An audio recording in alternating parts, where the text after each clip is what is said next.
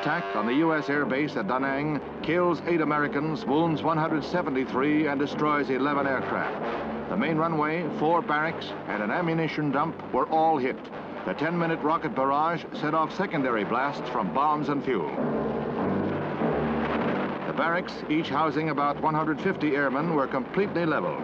The rockets were fired from nearby mountains and landed with pinpoint accuracy and perfect coordination. The base mess hall took a direct hit, and flames lit up the night sky.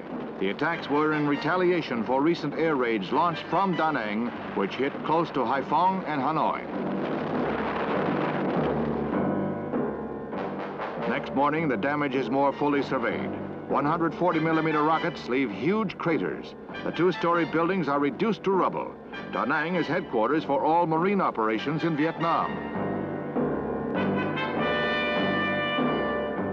The property damage loss is considerable, especially among the aircraft.